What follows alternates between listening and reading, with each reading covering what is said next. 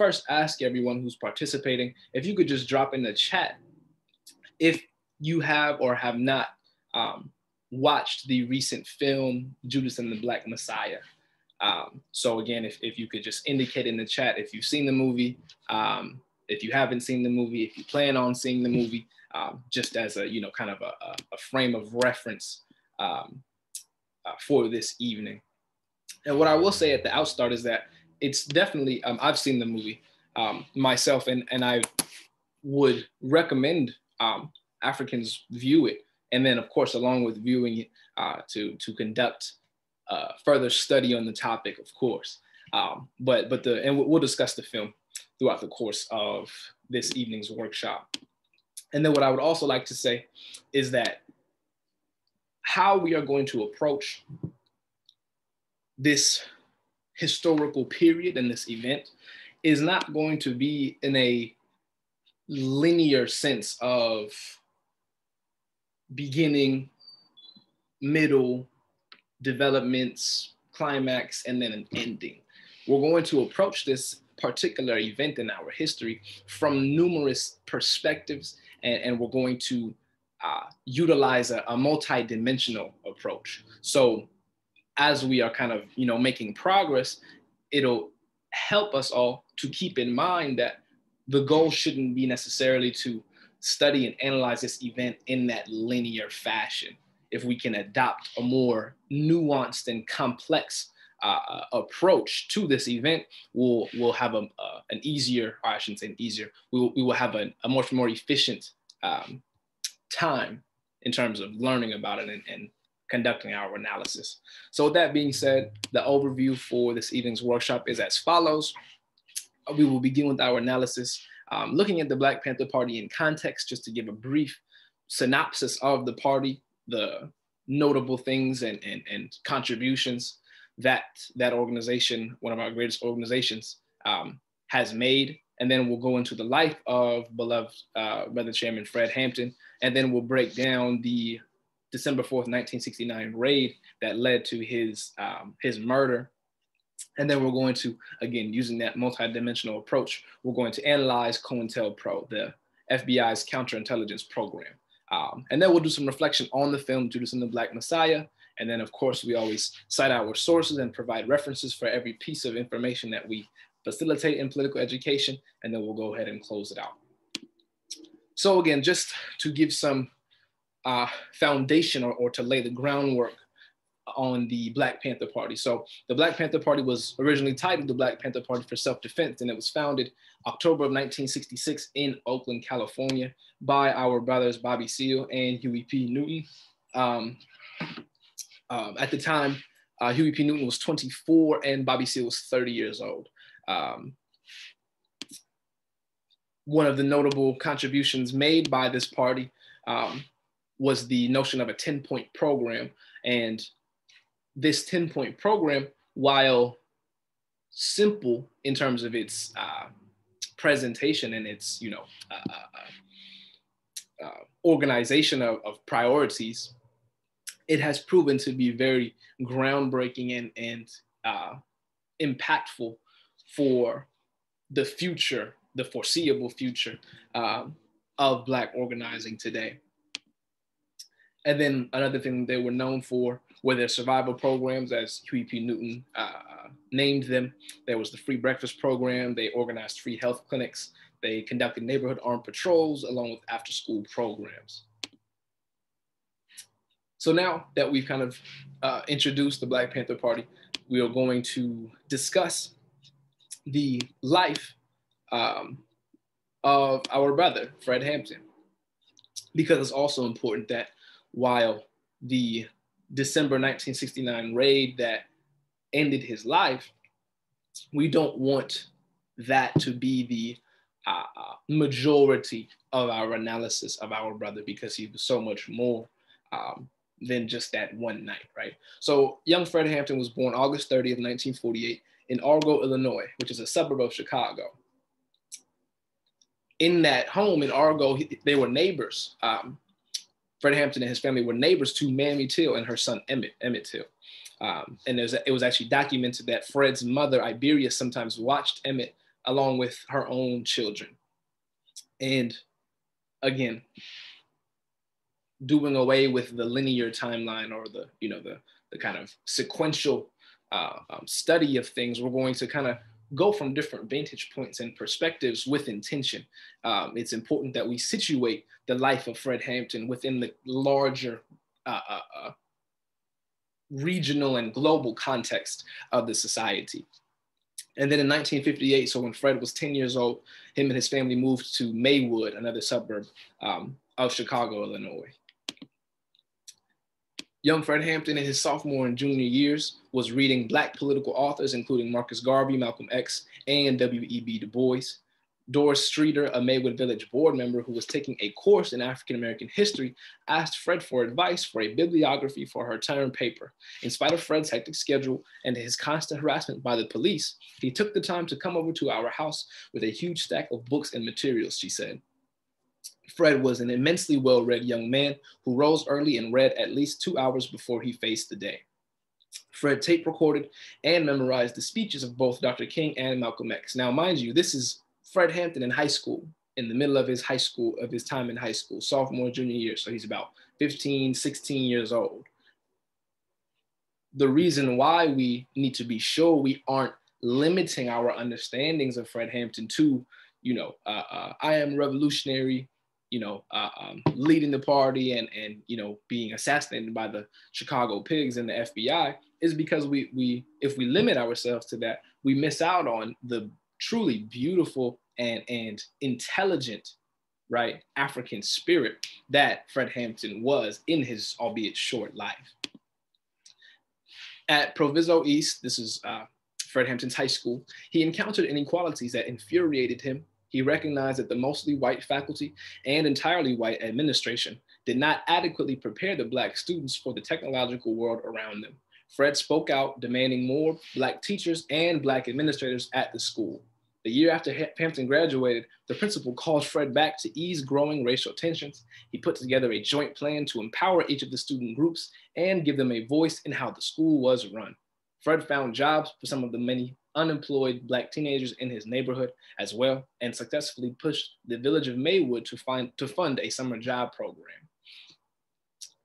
Brother Fred Hampton was always a brilliant organizer and a true soldier for our people, right? When we examine his organizing going back to his time in high school, we can see him speaking out, demanding Black teachers, Black administrators, pushing for many things that we are still engaged in to this day. Again, we need to be sure that we are not limiting Fred Hampton or any of our ancestors to one particular event or one particular speech, right? So the purpose of us conducting this analysis on young Fred Hampton is to avoid that limitation of our understanding of him. Of specific concern to Fred was the absence of a municipal swimming pool too far from Lake Michigan for trips to the beach. Maywood had no amenities to provide Blacks with relief from Chicago's very hot and sticky summers. The white kids went to the pool at the private veteran industrial park in neighboring Bellwood, but Black kids were not allowed. Though Fred couldn't swim, he couldn't swim. He and his friends carpooled Black kids from Maywood to a Chicago Park District pool in the suburb of Lyons, several miles away. He began to talk to the kids and their parents about organizing a public pool in Maywood.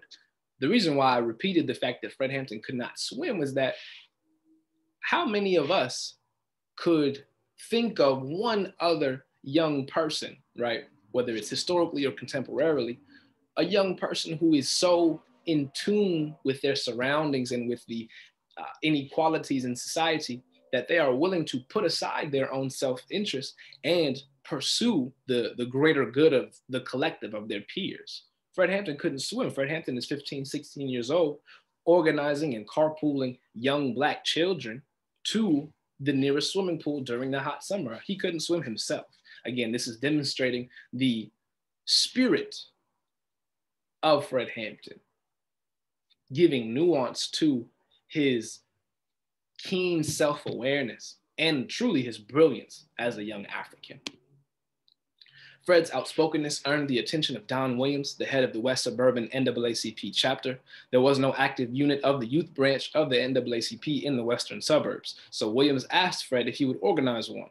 In 1965, he started the West Suburban Youth chapter of the NAACP with Fred as the chair. It grew to more than 200 members in less than a year.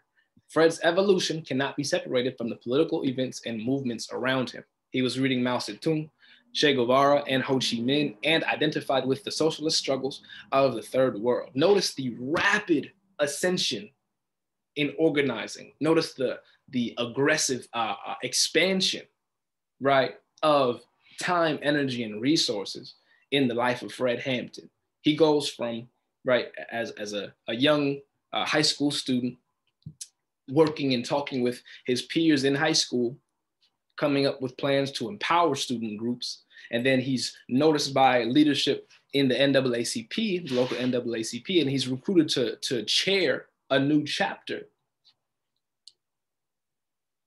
We study Fred Hampton this way so that we can know what it means to recognize the power and the potential in African youth today. There's a Fred Hampton, I saw this real quick sidebar. There was this, I saw something on Twitter. A young sister had tweeted something. This was just after Judas and the Black Messiah was released. She said that there's a Fred Hampton in every city. And that is so profound because it's true. In every high school with Black children, with Black youth, right, in every college campus, there is a young Fred Hampton there. And they may not be this larger than life, braggadocious, magnanimous figure, but they have that fire, they have that spirit and that potential. We study Fred Hampton this way so that we can unearth and put to work that potential and that spirit in African youth today. In 1966, high school senior Fred Hampton was working on his own version of Black empowerment. He set up a Black cultural center in Maywood with a Black history section and continues his campaign to hire more Black teachers and administrators at Proviso East. During this period, 2 young Californians were similarly engaged. They demanded more Black administrators and Black history courses at Merritt College in Oakland, California. One was 24-year-old Huey P. Newton, the other 30-year-old Bobby Seale. See, this is the importance of expanding our analysis of our ancestors, of our predecessors, because we can see here, right, while Fred Hampton was based in Illinois and Chicago, Huey Newton and Bobby Seale are effectively leading the charge around the same issues in California, in Oakland. And of course, at the time, neither group knew each other, but the work was being done. We study our ancestors this way to connect those dots and to draw those parallels so that we can then take from those historical moments and incidents lessons to apply to the contemporary and say, well, if I'm organizing here in Long Beach, California, or Sacramento, California, or if I'm in Houston, Texas, wherever I may find myself, I'm organizing and I'm working here. Guaranteed there's at least one other African in another city, in another state, organizing and working toward the same goals. This is critical. In March 1968, Stokely Carmichael and H. Rat Brown came to Chicago and shortly thereafter opened a SNCC office on the South Side on 43rd Street. Fred went to the office and invited Stokely to speak in Maywood. A few weeks later, Fred introduced him at a large Maywood rally. Fred's introduction was so impressive that Bobby Rush and Bob Brown, the 2 leaders of Chicago's SNCC chapter, came up to Fred afterward and introduced themselves. So we can see how Fred Hampton as a youth in high school, how his work and his efforts and his spirit essentially propelled him, right, to the forefront of leadership among the mightiest Africans around. We had Stokely Carmichael, or also known as Kwame Ture. We have H. Rat Brown, now known as Jamil Abdullah Al-Amin. We have all of these mighty Africans who recognize and observe that spirit in Fred Hampton. And so they put him in the right position to lead, and to organize and to mobilize the masses, right? Later that year, Bobby Rush went to Oakland where he met with the Panther Central Committee. He returned with a mandate to form a Panther chapter in Chicago, and the first person he recruited was Fred Hampton, and they opened the Panther office in November 1968. In 4 years, Fred had evolved from organizing for Black homecoming queens and municipal swimming pools to becoming chairman of the Illinois chapter of the Black Panthers. By 1968, he was advocating revolution. We trace this history and this trajectory, right, of Fred Hampton because it's so critical, right? We can see how mighty Africans get put in proper positions. We see how the sacrifices and the dedication and the commitment made by the youth end up formulating into tangible things, right? A Chicago chapter was produced out of a Central Committee mandate, and Bobby Rush, who just earlier in the year, right, just earlier in 1968, watched a young Fred Hampton with that fire and with that spirit and passion, right? And he noticed him and said, well, if we're opening up a Panther chapter in Chicago, we don't need to, conduct job interviews or, put out an application. We recognize their brilliance, in our communities, right?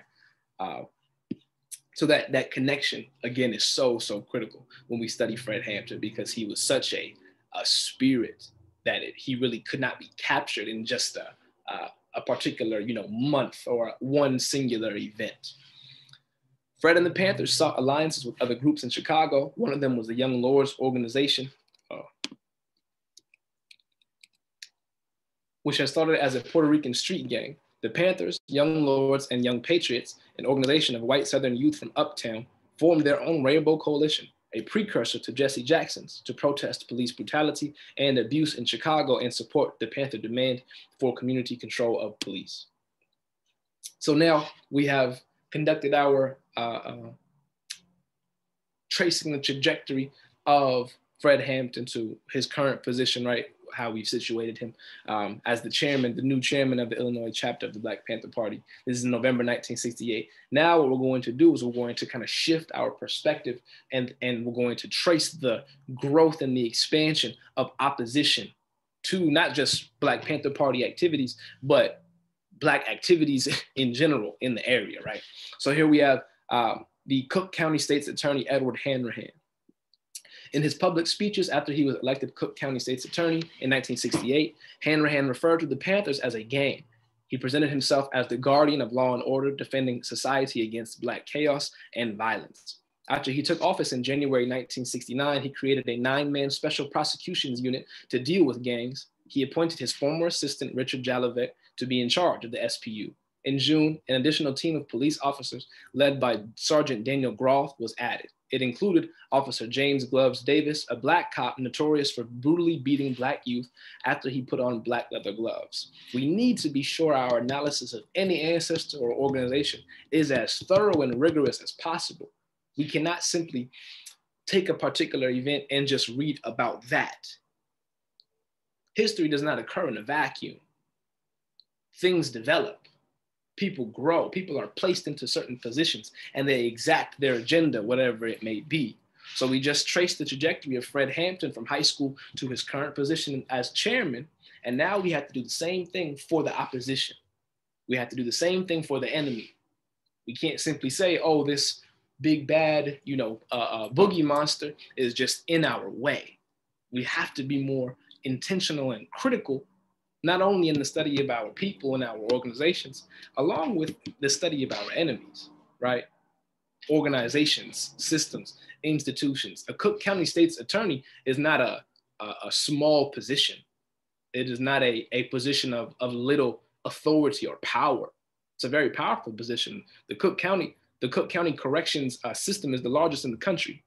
And you have the state's attorney who has just been appointed at the same time, right? There are those parallels again, appointed at the same time as Fred Hampton is put in the position of chairman. So we have to trace those trajectories accordingly. On June 4th, 1969, a week after Fred went to prison, he was sentenced to 2 to 5 years at Menard Prison in Southern Illinois, which is 350 miles from Chicago, FBI agents led by Chicago's Special Agent in Charge, or SAC, Marlon Johnson, raided the Panther headquarters. They had obtained a special agent in charge, or no, I'm sorry, they had obtained a search warrant by swearing before a judge that George Sams, a fugitive, was present in the office. Listen to this. This is important.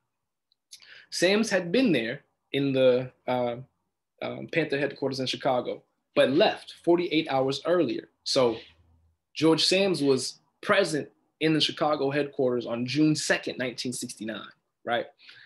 FBI agents and the Chicago SAC obtained a search warrant by swearing before a judge that he's there.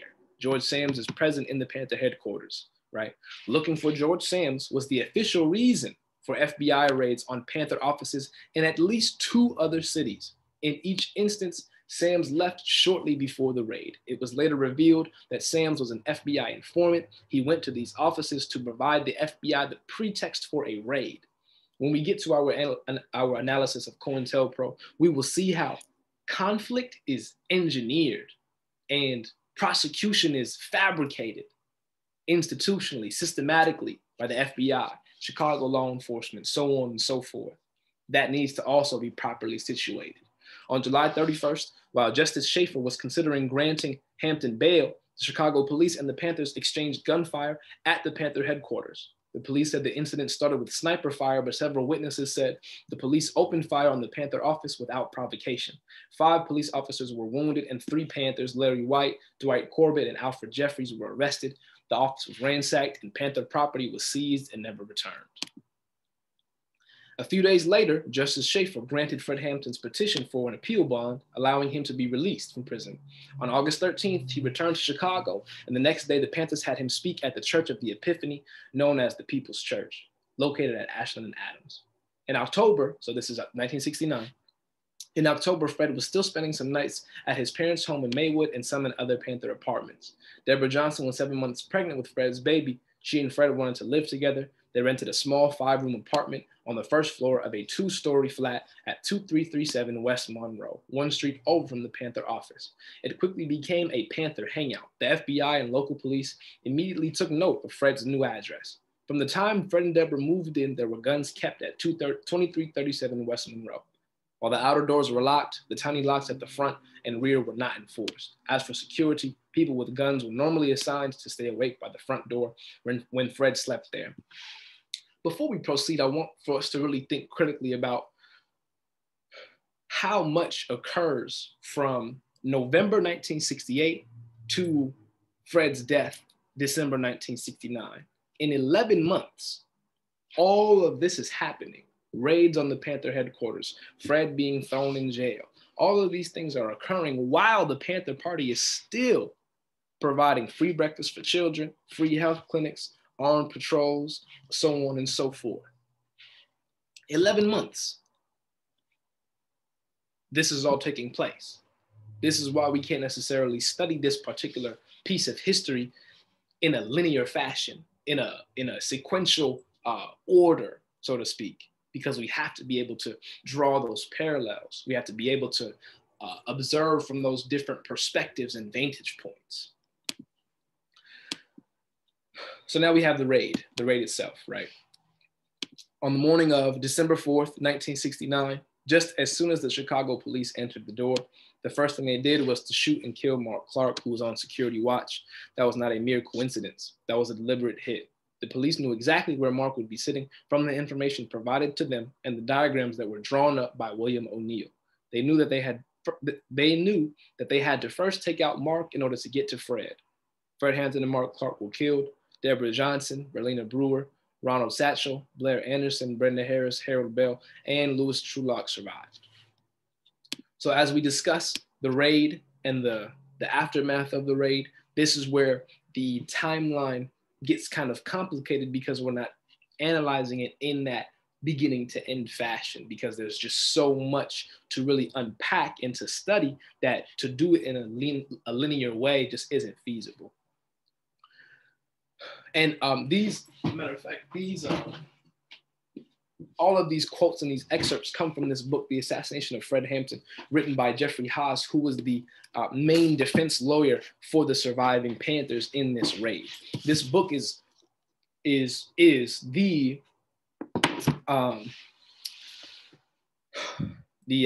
pinnacle of analysis and coverage of, again, not just the raid, but the events leading up to it and the events that transpired subsequently. Fred never really woke up. We were sleeping. I woke up hearing shots from the front and back. I shook Fred, but he didn't open his eyes. Deborah demonstrated how she had pushed against Fred several times, trying to wake him. At one point, he sort of raised up and then laid back down again. She repeated that he never opened his eyes. I got on top of him to try to protect him from the bullets. She said the shooting stopped only after someone in the bedroom with her yelled, "We got a pregnant sister in here." And in this excerpt right here, Deborah Johnson is speaking directly to the author of this book, Jeffrey Haas. This is the mere hours after the raid takes place. Jeffrey Haas is, he rushes down to the police station and is talking with the surviving Panthers to try to get some idea of what happened. On the evening of December 3rd, 1969, shortly before the planned raid, infiltrator O'Neill seems to have slipped Hampton a substantial dose of secobarbital in a glass of Kool-Aid. The Black Panther Party leader was thus comatose in his bed when the 14-man police team, armed with a submachine gun and other special hardware, slammed into his home at about 4 a.m. on the morning of December 4th. He was nonetheless shot 3 times, once more or less slightly in the chest, and then twice more in the head at point-blank range. Also killed was Mark Clark, head of the Peoria, Illinois Black Panther Party chapter. Wounded were Panthers Ronald Satchel, Blair Anderson, and Verlena Brewer. Panthers Deborah Johnson, Brenda Harris, Louis Trulock, and Harold Bell were uninjured during the shooting, despite the fact that no Panther had fired a shot, with the possible exception of Clark, who may have squeezed off a single round during his death convulsions. While the police pumped at least 98 rounds into the apartment, the survivors were all beaten while handcuffed, charged with aggressive assault and attempted murder of the raiders, and held on $100,000 bond apiece. So there are 2 main accounts to the story, or I should say 2 published accounts of the raid itself. There's the pig version and the Panther version. That's a good way for us to organize it. So the pig version repeated much of Edward Hanrahan's press statement and added that he was going to charge all the surviving occupants with attempted murder of the police. An additional statement from Sergeant Groth was included. As we entered, a girl who was lying on a bed in the living room fired a blast from a shotgun at us, and a .45 caliber pistol was found in Hampton's hand. When officers entered a rear bedroom and found him lying in a pool of blood on a bed, a shotgun was found next to the bed. That's the pig version. The Panther version is as follows. Bobby Rush, Deputy Minister of Defense for the Black Panther Party, said Thursday that Panther Chairman Fred Hampton was murdered while he slept in bed. We can prove that. Rush said at a press conference on the steps outside the blood-spattered first-floor apartment at 2337 West Monroe, the scene of Thursday's Panther police shootout.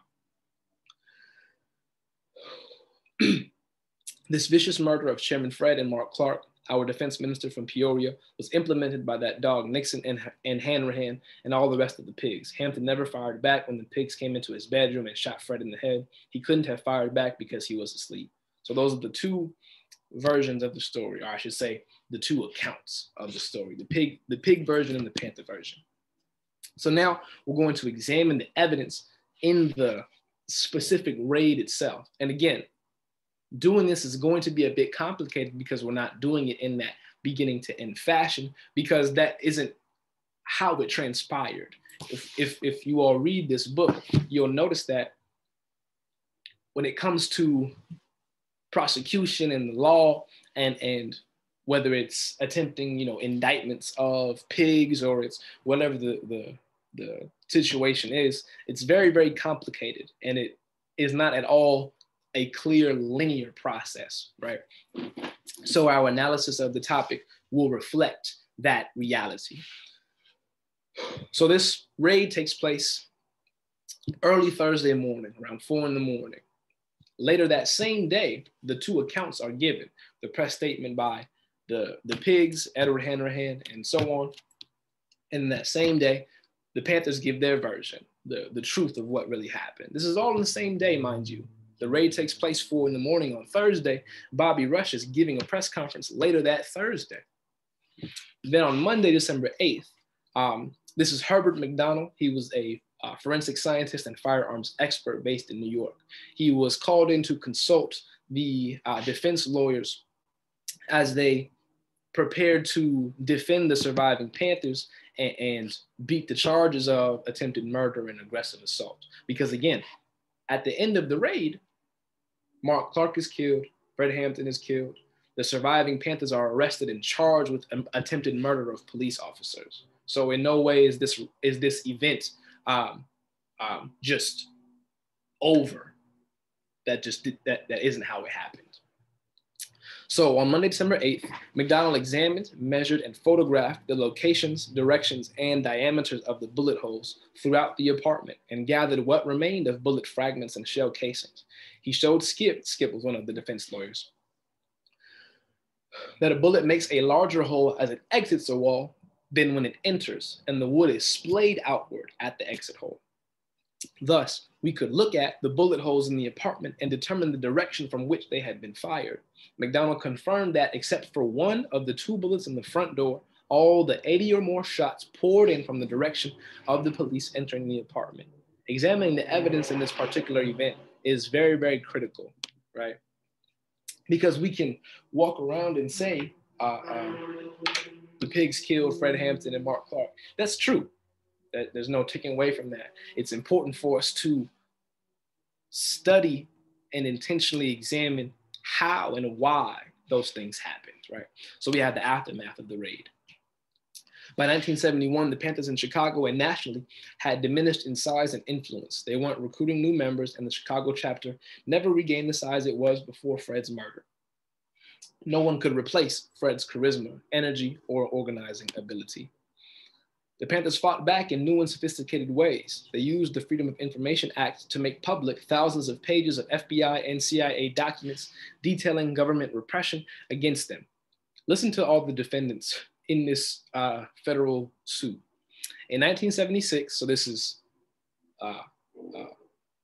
7 years removed from the raid that took place in 1969, they launched Black Panther Party versus Levi, a federal civil rights action against officials in the Justice Department, the CIA, the FBI, the departments of the Army, Treasury, and Justice. So that's just 3 departments alone, right?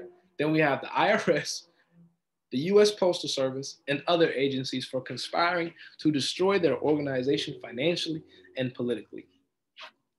It's important that we really emphasize the magnitude of the repression and the opposition to Panther activity. We need to understand this because that's what we're up against today. It may seem difficult to imagine or to fathom, but it's the reality. Any seriously organized and effective organization is eventually going to face this level of opposition. That's why we're studying this the way we are, so as to learn from the past and hopefully better prepare for the future, because it isn't a question of if, but when we face that repression and that opposition. The Panthers accused the defendants of burglaries, raids, unlawful opening of mail, false arrests, auditing Huey Newton's tax returns, placing an undercover agent in the apartment next to Newton in 1971, conspiring with US members to kill Bunchy Carter and John Huggins in January 1969, sending false letters, infiltrating the BPP with provocateurs, murdering the Chicago Panther Fred Hampton and Mark Clark, sabotaging and discrediting Black Panther Party programs, suppressing the party's right to free expression, and other acts of general harassment. In the summer of 1977, so a year after the suit is established or filed, the FBI conceded that it had between 1.5 and 2 million pages documenting the Panthers. Again, this level of repression and opposition and the amount of resources that are poured into this repression need to be understood. We can't simply think that all we're doing is fighting for our rights and fighting for equality. We need to develop a much more sobered and nuanced understanding of our position of what we have going for us and what we are up against. If we don't have those things, then we won't get very far. So now, I'm gonna show y'all all the books. Mark Clark, Soul of a Black Panther, written by Gloria Clark Jackson, a sibling of Mark Clark. In her book, which was actually just published, it was actually just published last year, 2020. She gives her own account of the events and the aftermath of the raid. Because again, the raid wasn't this open and shut case. It was a highly complicated one, right? So she says, during the 13 years, the first trial lasted for 18 months and ended with a hung jury. The presiding judge, Sam Perry, threw out the whole case and assessed in costs $100,000 against the Panther survivors. So the first trial, and remember, the surviving Panthers were charged with attempted murder of the police. There was no prosecution in any way, shape, or form against any of the pigs, against Hanrahan, against the FBI. This first trial is defending the surviving Panthers, the Panthers that survived the raid. It lasted 18 months and ended in a hung jury, right? And not only did it end in a hung jury, the presiding judge actually charged monetarily the surviving Panthers for the cost of the case. So that was the first trial. Because Judge Perry had made errors in handling the case and should have ordered a retrial rather than throwing the entire case out, the plaintiffs were able to appeal to the Seventh Circuit. In April 1979, this is 10 years after the raid takes place. During the Seventh Circuit proceedings, in a separate case regarding a rogue police officer, it was revealed that William O'Neill, who was Fred Hampton's bodyguard, was actually an FBI informant. 10 years after the raid takes place, it's first discovered. I shouldn't say discovered. It's officially documented and proven 10 years afterwards. The Seventh Circuit reversed Judge Perry's decision and found there to be substantial evidence of a conspiracy between the FBI, State's Attorney Edward Hanrahan, and the 14 police raiders for obstructing justice and suppressing nearly 200 volumes of documents.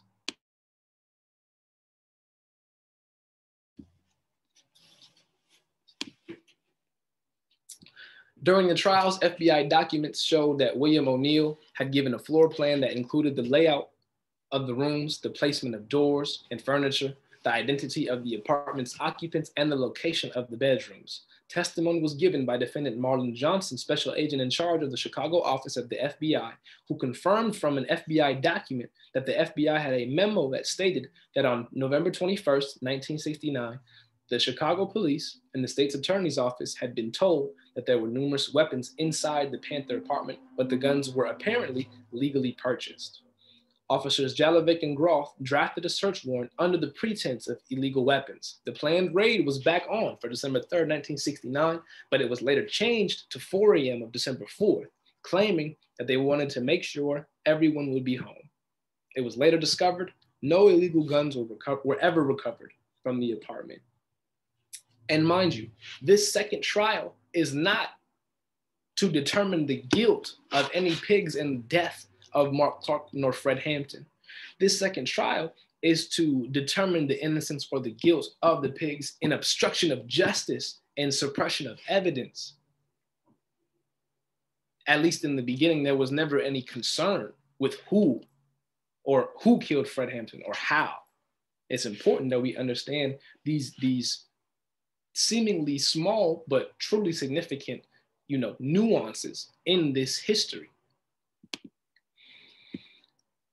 After 13 long years of court battles, State Attorney Hanrahan and the police officers involved in the raid, who had been indicted by a grand jury for obstructing justice and conspiracy to present false evidence, were acquitted of all charges as part of the settlement agreement.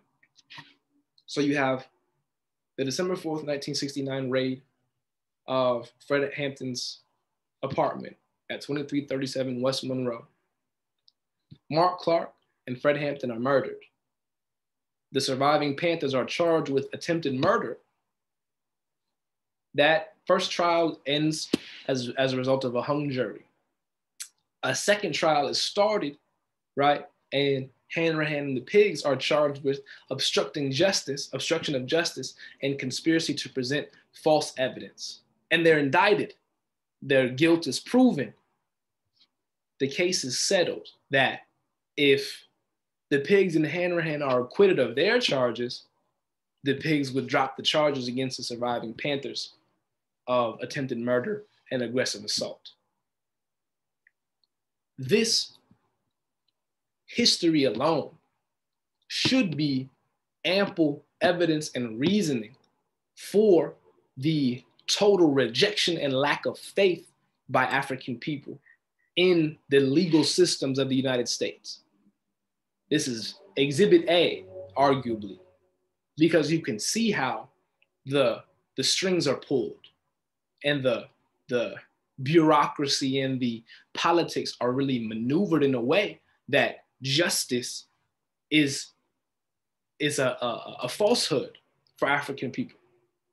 It's an illusion, at least in the current context of the US legal system, right? In 1983, the federal government's Justice Department, the city of Chicago, and Cook County settled the lawsuit filed by survivors and the families of Clark and Hampton for $1.82 million. In 1983, right? 14 years after the raid takes place, the suit is settled. There is no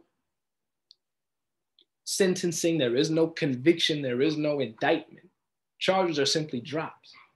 Again, this is a prime example, in my eyes at least, that in no way, shape, or form should African people invest in or rely upon this imperial nation's legal system to award justice or to declare justice and proclaim justice for African people. The Hampton Clark assassinations were unique in that the cover stories of involved police and local officials quickly unraveled. Notwithstanding the FBI's best efforts to help keep the lid on, there was a point when the sheer blatancy of the lies used to explain what had happened, the obvious falsification of ballistics and other evidence, and so on, led to the indictment of State's Attorney Hanrahan, Jalovec, and a dozen Chicago police personnel for conspiring to obstruct justice. This was dropped by Chicago Judge Philip Remedy on November 1st, 1972. Again, this is the drop these charges to drop these, as part of a quid pro quo arrangement in which remaining charges were dropped against the Panther survivors. The latter then joined the mothers of the deceased in a $47 million civil rights suit against not only the former state defendants, but a number of Chicago police investigators who had cleared the raiders of wrongdoing and the FBI as well. So now we're going to analyze the FBI's counterintelligence program, COINTELPRO, which by no means is done or finished. It's still very much a reality. I'm sure they just call it by a different name. In March 1971, anti-war protesters who later identified themselves as the Citizens Committee to investigate the FBI broke into an FBI office in Media, Pennsylvania, a suburb of Philadelphia. After the break-in, they clandestinely began releasing documents they had seized. These documents exposed the secret FBI counterintelligence program known as COINTELPRO. One of the documents they released was a memo from FBI Director J. Edgar Hoover to all FBI offices, ordering FBI agents in all cities with Panther chapters to develop, quote, hard-hitting programs designed to expose, disrupt, misdirect, discredit, or otherwise neutralize Black nationalist organizations, including SNCC and the Nation of Islam. Another stated objective was, quote, to prevent the rise of a messiah who could unify and electrify the militant Black nationalist movement. Stokely Carmichael, Dr. King, and Elijah Muhammad were named as potential messiahs. Hoover ordered that COINTELPRO's existence be kept secret. Every office was to report directly to him on its efforts to carry out the program's mandates. It's critical that we note how this information was distributed. a group of protesters, the Citizens Committee to investigate the FBI, broke into an FBI office and seized these documents. The question becomes, had that not taken place or had that failed, would we ever have the information we have now of the COINTELPRO program, of the infamous quote, preventing the rise of a messiah, right? This is why we conduct our analysis this way, because we can't simply assume events just kind of transpire with a natural kind of linear flow in time. Things are disrupted. Things are implemented at certain points in time, right? That then subsequently lead to information being distributed, information being exposed or not exposed, right? And again, this is March of 1971. So in 1968, 1969, knowledge of a COINTELPRO was non-existent. There were talks of, informants and things like that, but never was it common knowledge or even uncommon knowledge that such a thing existed.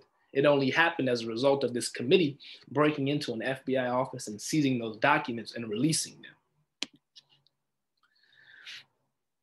Between 1968 and 1971, so 3 years, FBI initiated terror and disruption, resulted in the murder of Black Panthers Arthur Morris, Bobby Hutton, Stephen Bartholomew, Robert Lawrence, Tommy Lewis, Welton Armstead, Frank Diggs, Alprentice Bunchy Carter, John Huggins, Alex Rackley, John Savage, Sylvester Bell, Larry Robertson, Nathaniel Clark, Walter Toure Pope, Spurgeon Winters, Fred Hampton,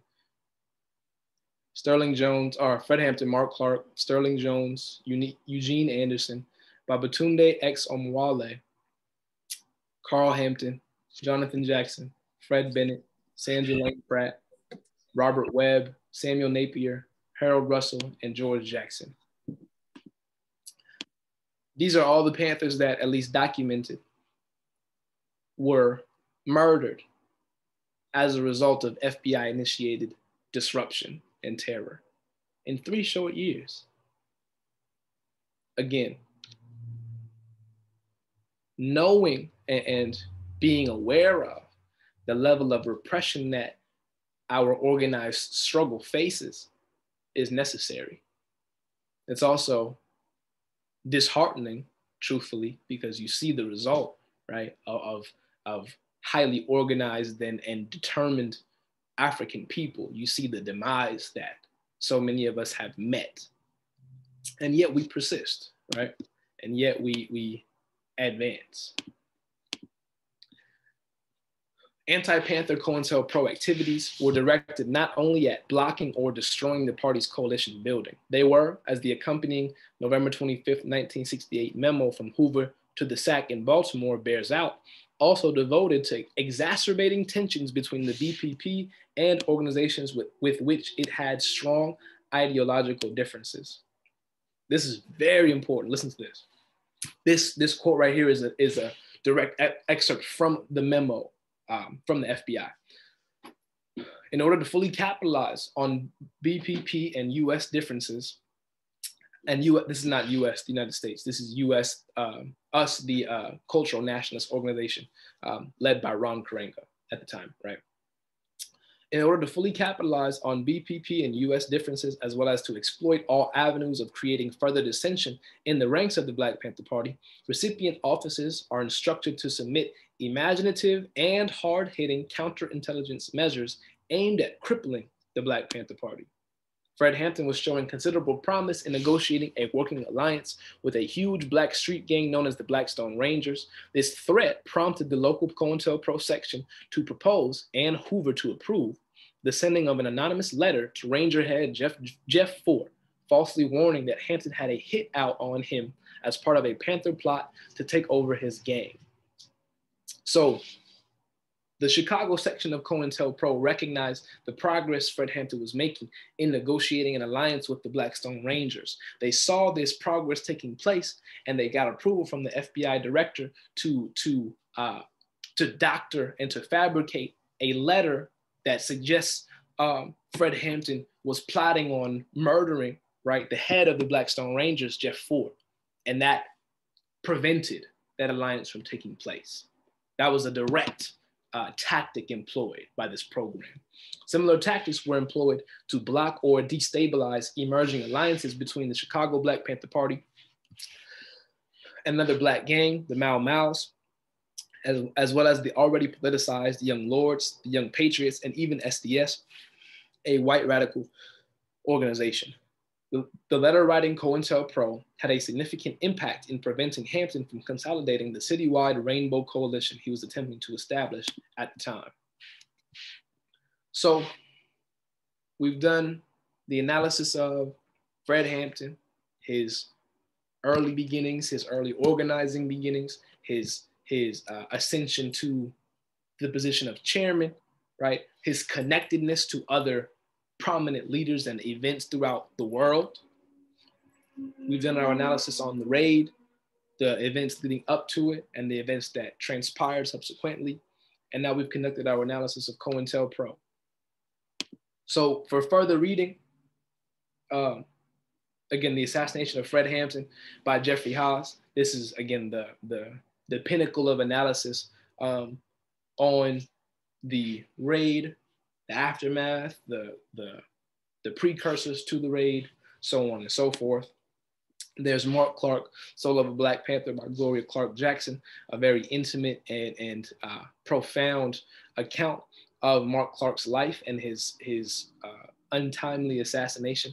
In fact, I'll read something from the book that really illustrates the true lifelong sacrifice and commitment made by the Black Panthers, right? So this is on page 69 of the book, chapter 11, entitled The Last Car Ride. And Gloria Clark Jackson, again, a sister of Mark Clark, is writing this book, and she's documenting her relationship and her time with Mark Clark. She says, "It was just before Thanksgiving 1969 when I called my mother in Flint, Michigan, and asked if I could come to Flint to relocate with her. Without hesitation, she said yes. She and my older brother William drove down from Flint to Peoria to pick me up. The following day, just as we were about to leave, Mark came out and asked to be dropped off in Chicago. Mark must have been prepared to leave because he already had his bags packed. We were all nervous that day. Things had gotten so bad in Chicago that we feared for Mark's life. About a week prior, a former Chicago Black Panther member named Spurgeon Winters, Jake Winters, had been killed in a shootout with the Chicago police, where 2 police officers had also been killed. My oldest brother William was driving while my mother sat on the front passenger side. Mark, my 1-year-old son Michael, and I sat in the back. We didn't talk much at first during that trip because we already felt the sense of doom. Then Mark opened up the conversation and began speaking to me about the Black Panther Party. Mark said that there was a lot of dissension in the Chicago chapter and that Fred Hampton didn't know who he could trust. Mark went on to say that Fred suspected that the party had been infiltrated with FBI informants because information was constantly being leaked out. The problem was he didn't know who they were. Hearing that, both William and I tried our best to persuade Mark to come to Flint instead of staying in Chicago. But Mark flat out refused. To Mark, leaving the party now would mean betraying his comrade and friend, Fred Hampton, and that was something he was not willing to do. Mark was the defense captain of the Black Panther Party, and he had made a vow to defend the party at all costs. Mark was well aware that his life was in danger, but he had reached the point of no return.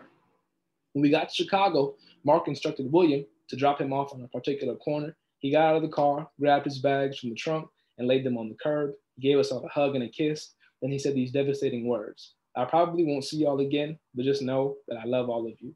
A week later, Mark was dead. Just that brief story really illustrates the commitment these Africans, these warriors, these Panthers made to the struggle of our people, to the cause, to the Black Panther Party, to organization, right?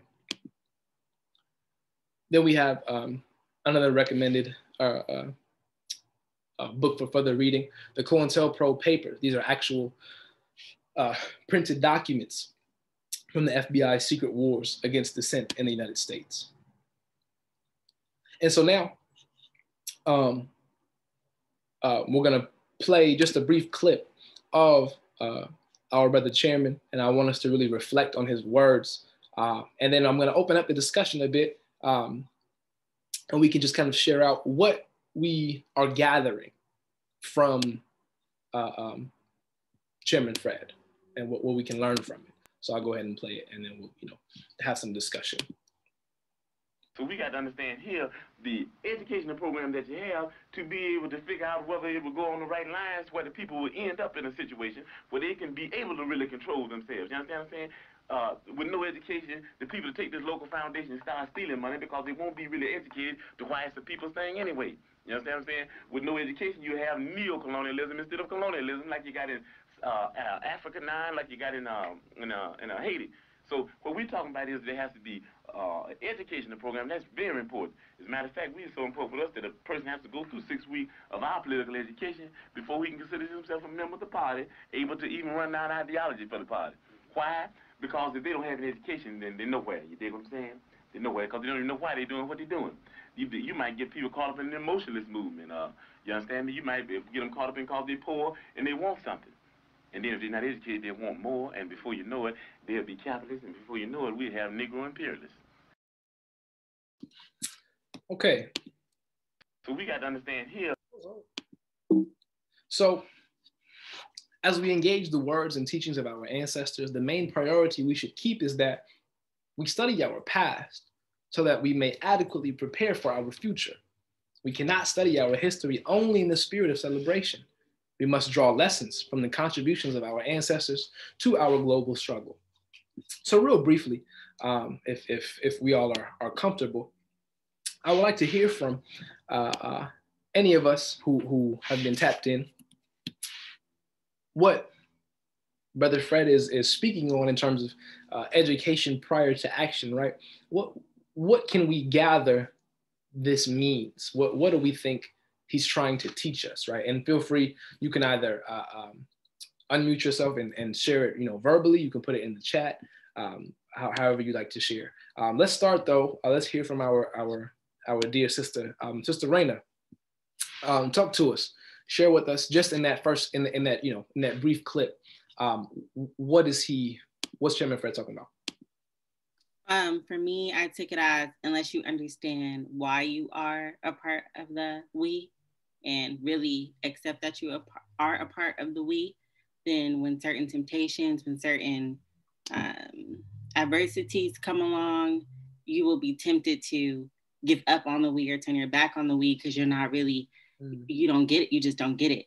So without the education, and first you educate and then you have them take it in, and then they believe it because they are it. And without that, like, that's the roots.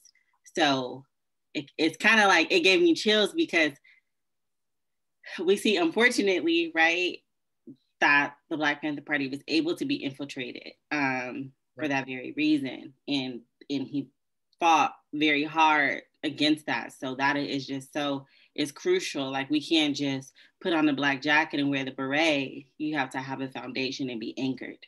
So that's what I took from it. That's right. Thank you. Anyone else? Again, you can just drop it in the chat and I'll read it. Or if we would love to hear from you directly. But we just want to kind of talk about, just real briefly, what Chairman Fred is speaking on when he talks about to educate our people prior to engaging in action with our people, right? So we just heard from Sister Raina, who so eloquently and immaculately taught us, right, what Chairman Fred is teaching us. Does anyone else want to share? And you don't have to. I'm not gonna not proceed. But if anyone would like to, the floor is open and the time is now. Anyone? I think when I was listening to it, I was just thinking piggyback off what Raina was saying, like, education must be a foundation. I think without education, like he was saying, we're gonna end up with a Negro imperialist, or we're gonna have neo-colonialism. Right. We don't have a foundation of why we doing what we're doing, and we're just gonna end up enforcing white supremacy with blackface. That's what Right. Absolutely. Thank you, brother. Appreciate that.